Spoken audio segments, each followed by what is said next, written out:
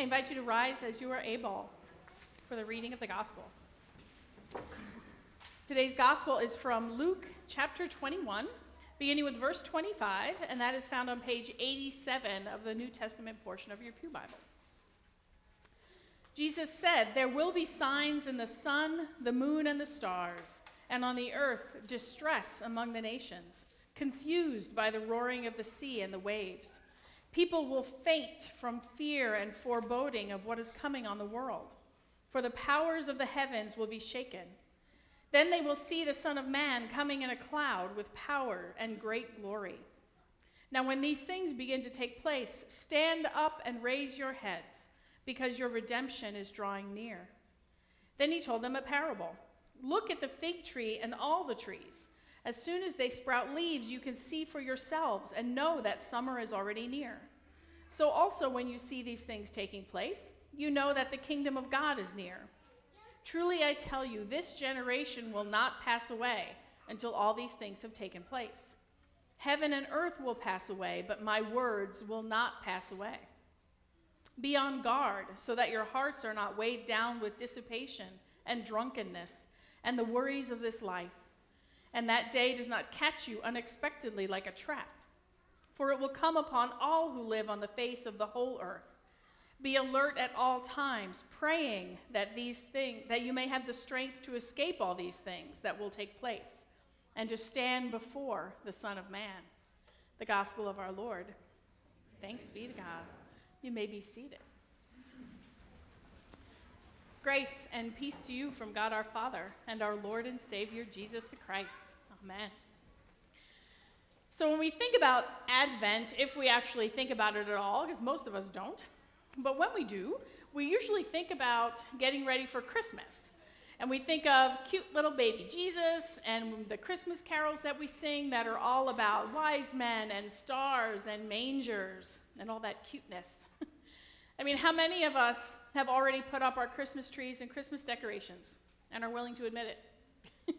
See, I do that. That's my Black Friday thing. I don't shop. I put up Christmas stuff.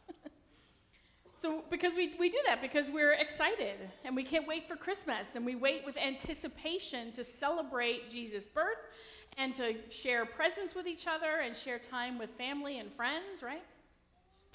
But the first week of Advent, which is what you're in today, is a little different. We don't talk about cute little baby Jesus. We talk about Jesus' second coming. And we hear about distress among the nations and the roaring of the sea and people fainting from fear. Merry Christmas.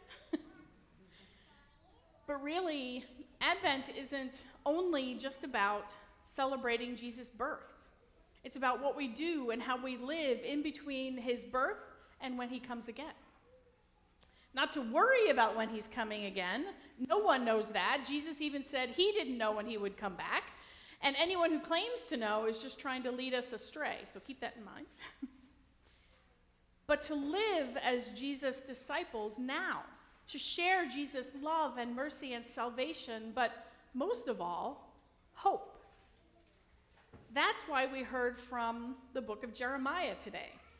And just on the off chance that maybe you weren't fully focused on the Jeremiah reading, because sometimes I do that too, I'm going to read a little bit for you again. So Jeremiah said, "The days are surely coming, says the Lord, when I will fulfill the promise I made to the house of Israel and the house of Judah. In those days and at that time, I will cause a righteous branch to spring up for David, that he shall execute justice and righteousness in the land. In those days, Judah will be saved, and Jerusalem will live in safety." See, Jeremiah is talking to a whole large group of people, both the nation of Judah and the nation of Israel, all Jewish people.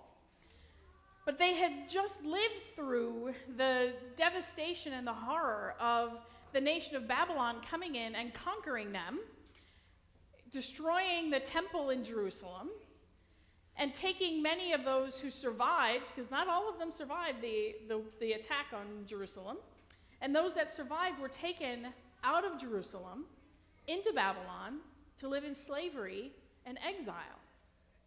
And I want you to think about that for a minute, because the they were taken out of their home, and the temple was destroyed.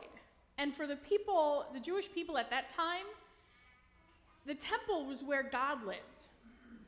And so the temple was destroyed, therefore, God was destroyed and conquered. They felt like they didn't have God with them anymore.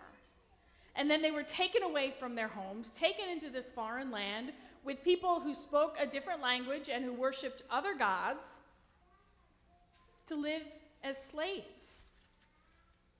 They weren't sure if they would ever see their homes again, or even if their children would ever be able to see their homes again. They'd lost everything. Jeremiah here is talking to people who have no hope. They're wondering what happened to God, and where is God even in any of this? And has God abandoned them in their exile? But Jeremiah is here saying God has not abandoned you. God does remember his promise to be with you always. God says, I will send someone to you who will save you and bring justice and righteousness. We know that person to be Jesus, but they didn't know that. They had to just trust that God would do what he promised to do. Even in the midst of their misery and desperation and hopelessness, God is asking them to have hope in him.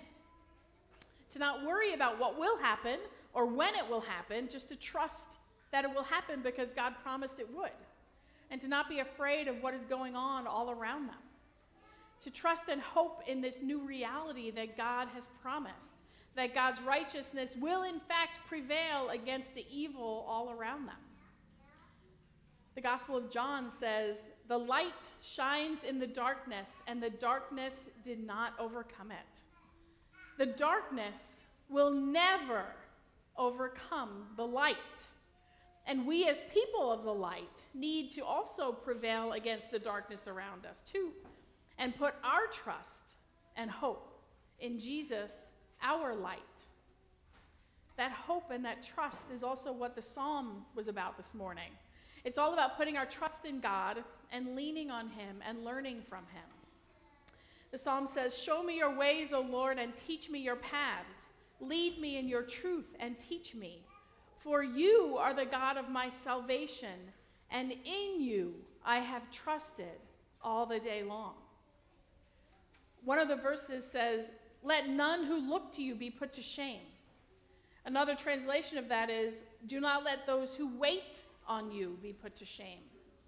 The Hebrew word for look and wait can also be translated as hope. So do not let those who hope in you be put to shame. When we look to God and trust and wait and hope in him, we do that because we do know that God is our salvation and God is the only one that we can trust. We pray for God to lead us and guide us and teach us. And that's exactly what Jesus is trying to do here too, to lead and guide and teach us in what to do and who to be as we wait for him to return again. Jesus here is talking about all the signs that will happen so that we'll know when he'll come again. But I don't know about you, but to me it seems like those signs have been with us forever. There have been earthquakes and tsunamis and eclipses and wars and terror and disease and death since the beginning of time, since Adam and Eve stepped out of the Garden of Eden. There have been times when I've thought, Lord, today would be a really good day for you to come back. There's so much suffering and fear in our world that it seems like all the signs are pointing that Jesus should come back today, right? But unfortunately, it's not up to us. God sent Jesus back. We're not supposed to know when it's going to happen or even try to guess. We're supposed to wait and watch and hope. The signs that we're waiting and watching for are also not only just to point to when Jesus will return, they also point back to the Old Testament and the promises that God made to his people then. And the fact that God does fulfill his promises should also fill us with hope. God said he would send a Savior. He sent Jesus. God does what he says he'll do. Jesus says he'll return, and so he will, because Jesus does what he says he's going to do. And we need to not worry about any of that or when it'll happen, because we can trust and hope in him because his promises are true. Jesus also said, be on guard so that your hearts are not weighed down with dissipation and drunkenness and the worries of this life. I think many of us live as if Jesus isn't really going to come back at all. I mean, for me, it's been over 2,000 years. I mean, what are the chances that Jesus is going to come back in any of our lifetimes? Pretty slim, right? So I think a lot of us think, well, it's not going to happen anytime soon, so I can just keep doing what I'm doing and I don't need to worry about it or think about it. Or it seems like, especially now, fear has us in its grip so badly that we can't see past it. But Jesus talks about that too. He says, people will faint from fear and foreboding of what is coming on the world. Kind of sounds like today. But we, Jesus' disciples, are to stand up and raise our heads because our redemption is drawing near. The people that Jesus is talking about who are going to be full of fainting from fear are those people that are just living for themselves with no care or concern for anyone else. They're also the ones, I think, who are so paralyzed by fear over what's going on in the world that their fear turns into hate and blame. As if hating or blaming a whole group of people or a whole entire religion will somehow make everything right, somehow make them feel better or safer. But of course it won't. Those are the people that Jesus is talking about, who are the people of the world that will pass away. But we, who are people of the Word, will not pass away. Because we know and trust God's promise of salvation and eternal life. We have hope that the rest of the world doesn't have. And I think, too, if you think about the people that Jeremiah was talking to, I have no doubt that some of those people that were taken away into exile were people of the world who trusted in the things and the people of the world to save them. But then there were people of the Word who trusted God's promise. And those are the ones who were brought back to Jerusalem. They trusted God rather than the things of the world, even in the midst of the most horrible and difficult time in their life. So maybe a question for us would be, what is worth trusting through the most difficult times in our life? Or maybe who is worth trusting? Buildings can be destroyed. Wars can happen. Terrorists can make us afraid. Earthquakes can happen. People we love get sick. We lose our jobs. Families can even betray each other. But God always remains. And God's promise of his presence with us in the middle of all our suffering and fear, that's what gives me hope. So I try not to let the worries of this life weigh me down. But it's not always that easy, at least for me. It's so hard sometimes to be awake and watchful and hopeful when it seems like the craziness of the world gets crazier every single day. And there's more anger and fear than ever. But Jesus doesn't want us to get stuck in our anger and fear, and he doesn't want us to let other people get stuck there either. Jesus calls us to let go of our fear and instead remember the hope that we have through our Savior Jesus, the light of the world. He is the only light shining in the darkness of our world, and he's the only one who can take away our fear.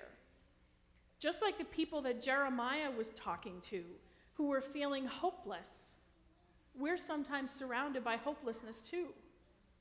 But just like them, we have the promise of God. But actually, we have more than they did because we have Jesus. We have God's promised Savior, God's Son, who came to bring his light to our world of darkness, to drive away that darkness of fear and bring the light of hope. So anytime you're feeling afraid or angry because of all the things happening in the world, remember Jesus, your Savior. Remember that no darkness can ever overcome his light. And remember that we are all reflections of Jesus' light and hope for the world. Amen.